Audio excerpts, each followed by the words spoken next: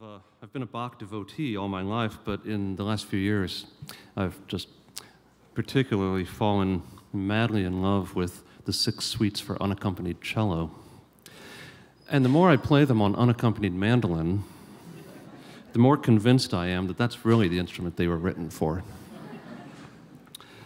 Bach himself was probably not aware of that, but I happen to think that the cello suites suit the mandolin quite nicely. So, well, you be the judge. I'll give you a little taste here. This is one of the more festive movements in the cycle. So again, I thought it would fit in with the evening's celebration of the Christmas season. This is the Allemande from Cello Suite number 4.